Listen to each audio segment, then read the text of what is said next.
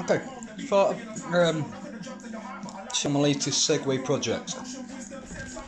There's the Segway. What's left of it?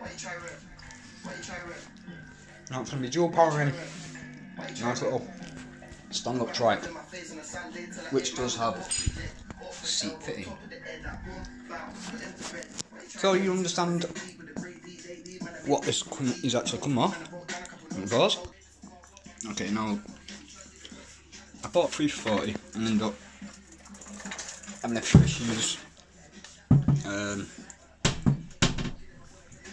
Long story short, this one's fully up and running with bigger, better batteries, double the amount of time.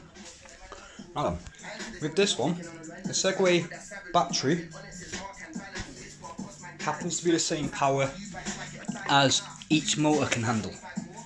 So I need to literally either boost this, which I'm not sure is quite possible, or buy 2 separate controllers.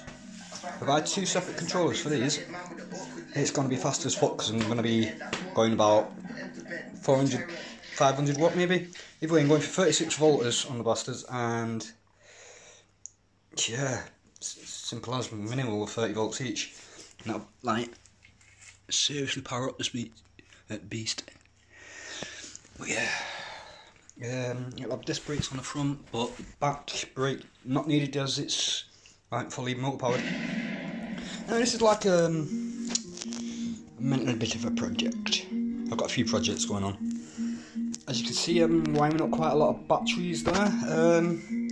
All 12 volts, all motorcycle, all just for this really. The total there is 72 volts, I won't be using that, I'll be halving them until I get a controller at 72 volt. So yeah, one of my mates has just bought a £700-800 scoot. Congrats. I seriously wish he'd have like asked me first, because for about a quarter of that I could have built him well faster one. I'd have like literally ordered the parts and built it. That's my only problem with building stuff, lack of supplies and tools. Otherwise this would have been done months ago.